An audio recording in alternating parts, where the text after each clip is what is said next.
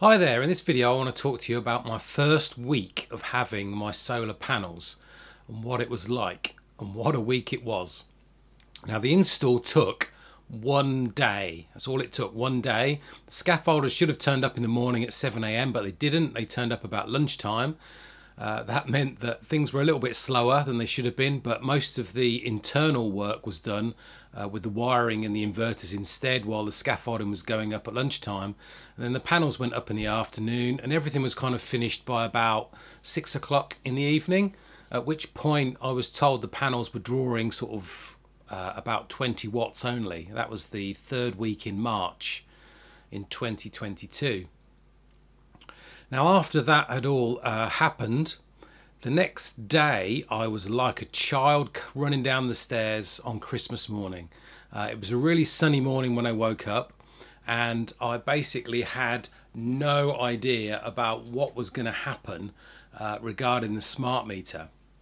I wondered if my smart meter was going to run backwards, or if it was going to show minus figures for exporting, or what was going to happen. Well, it turns out that your smart meter shows, on mine anyway, shows a pylon symbol denoting that you're actually exporting power. Now I didn't have any stats for the first day because I didn't get to use the actual my SolarEdge app on the first day, but I have got data from the second day onwards. We had a really sunny first sort of 5 days to begin with, and I was just amazed how much energy we were actually producing. Really enough energy to power kind of 4 or 5 houses on the street, to be honest. And we just didn't know what to do with the power. We were going from using as little power as possible to using to having all this power that we just didn't know what to do with it. So I'll tell you what really happened was, and obviously remember the first day you don't get paid for your export, so anything that you export is just getting lost back to the grid. So we were trying to use as much power as we could. If you want to see how long getting your setup for export payments takes, then see my other video here, as it takes around 6 weeks for that to happen. So for the first 6 weeks we weren't getting paid for any of our exports. So it was really funny that I was basically running around the house just trying to charge literally anything that had a battery, whether it was like a laptop, a tablet, my phone, a sports watch, camera batteries, anything at all. We were kind of charging up, to be honest. And it's really funny that things were coming out of the cupboards that we hadn't used before because they were too expensive, such as my 500 watt oil filled radiator. We'd had that on. Don't forget, this was the third week of March, so it was still chilly in the house. We still had the central heating on. And then we found we'd got a 1 kilowatt fan heater, which we'd never dare put that on before. I think we used to take that camping with us or something. So that came out and it was boosting the heat in the house as well, just to use all of this power that we were now getting that we just didn't know what to do with. Other things were happening as well. I decided to turn on the immersion heater as well, which was 1.5 kilowatt. We still had the heating on, so that was still being heated up. The water was still being heated up by the boiler, but it was getting a boost from the electricity as well, from the immersion. So we were managing to do that. Other stuff that we couldn't use, other electricity we couldn't use, was just being piped out the front door, and we just lost it. But we were also managing to, the EV charger was already installed with a hypervolt. We put that onto solar mode, and we managed to trickle charge the kind of the i3 as well at the weekends when the car was here, when it wasn't sort of at work with my wife. So it was a really interesting kind of first week. So let's just have a look at those first few days in the SolarEdge app, because that's all I had at the time. At the time, still no battery was installed when we first had the installation, because that was kind of hard to get to, or hard to get, and it was out of stock. So really we just had the panels only. So the installation date was Monday the 21st of March, and the 22nd of March was our first day, but I didn't have access to the app and it wasn't getting any data, so I can't include that day. But the next day, which was the 23rd, was again a really sunny day, and we produced 25 kilowatts that day. And if I go down to the timings there, you can see at kind of 7 AM we were getting 250 watts, which is brilliant because that kind of more or less is powering the house.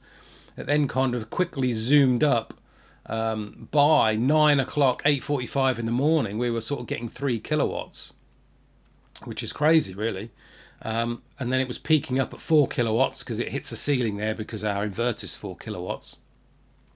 And then as the sun slowly, we had a bit of cloud obviously, then as the sun slowly moved and kind of dipped, we went down to 5:30 p.m. and we were kind of still getting 200 watts. So that was a really good day. And the second day, I mean, we had nearly the perfect bell curve there, really. We started again at kind of, I don't know, 6:30 in the morning, peaked at kind of midday, as you probably expect, a little bit of cloud there, and then we slowly came down again at sort of 400 watts at 5 o'clock in the evening.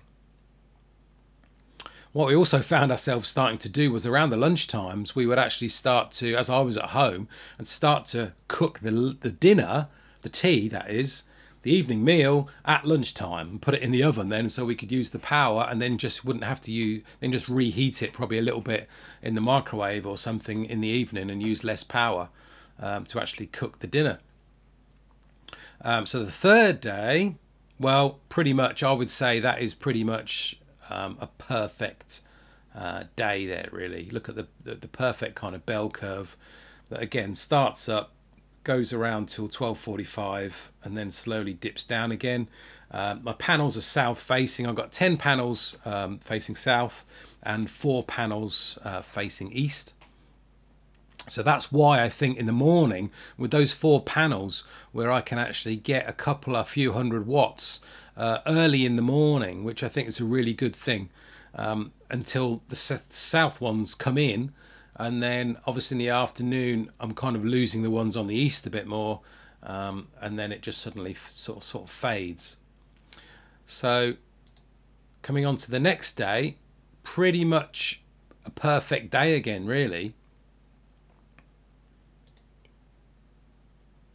And then it kind of slowly hit us that we were going to hit some bad days at the end of March. It couldn't be all like summer sunshine at the end of March. So if I just go back and look at the first week in question. So here's these perfect sort of 5 days. As you can see the peaks, they look fairly similar except for that one which kind of didn't fill out so much in the morning on the 28th of March. But then if I look at the month of March, there's a couple of days after that. So we were thinking, oh my gosh, look at all these, this solar is amazing. You know, when you have your solar installed, you might have a couple of dreary rainy days and you'll get like no power and think, oh my God, these solar panels are rubbish. Or you might have really nice days and think, oh my God, solar panels are amazing. Why didn't I do this sooner? But if we actually look at the week, or the month, should I say, a couple of days after that, you can see these first few days where we had some really nice days and we were getting kind of 30 kilowatts a day, you know, 29, 25. And the house really only uses in total 14 kilowatts a day, I would say, in total on average. So to get double that during the day, we just really didn't know what to do with the power. As I said before, we were sort of turning everything on. But then it hit us, well, as you can see here, after those first 6 days, days kind of 7 and 8, I mean, we bang straight back down to earth here, from going from having nearly 30 kilowatts the day before to generating on these were really cloudy, dark, rainy days. On the 29th of March 2022, we got 4 kilowatts, just under 4 kilowatts for the whole day. So that is really bad. The next day, 6.6, so a little bit better, but again you can see here from the graph nowhere near like we were getting before. And then, you know, the weather got better again, 24 kilowatts. So in that first week we actually went from this jubilant kind of, oh my God, this is how it's going to be in the summer, to kind of, oh my God, this is how it's really going to be in the winter for sort of 2 days. So yeah, it was good. It's been a really good first week really of solar at the end of March. I think we were just really lucky for those first few sort of days when we had it installed.